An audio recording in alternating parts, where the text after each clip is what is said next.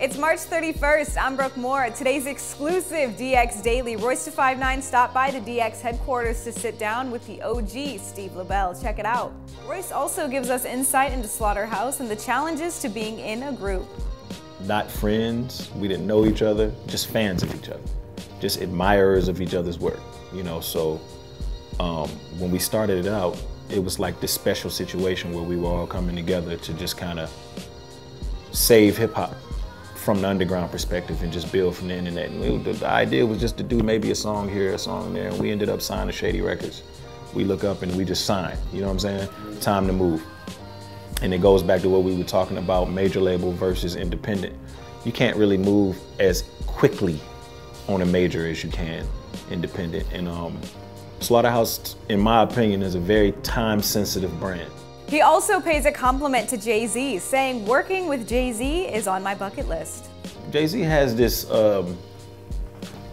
mystique about him, where it's like he'll kind of jump on the record once it reaches a certain level.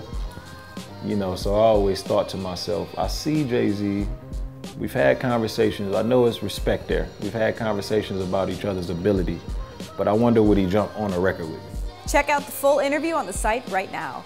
In another exclusive, the legend Damon Dash chops it up with DJ Nelz and DJ Prophet in a very entertaining interview. Check it out. 10 years ago, I was only known for Rockefeller. Regardless of what I did, whether I did fashion or made movies and put whatever who on, whatever, I'm known for Rockefeller. You know what I'm saying? Yeah. So I almost had to live a Rockefeller life to become Rockefeller. Like before there was Rockefeller, I was in the street for like 6-7 years hard. Yep. And then that's what I appealed to.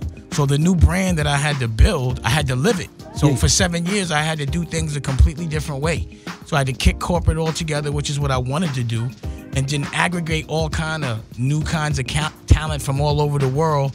And they had to be thinking and like-minded, and I was giving them a platform and showcasing that it could be done so that the rest of the world would do it. Like I was doing webisodes in 2009 with Black Rock when I was putting RZA I remember that. and Mos Def with the Black Keys. You know what I'm saying? Before they even, was on television. Right.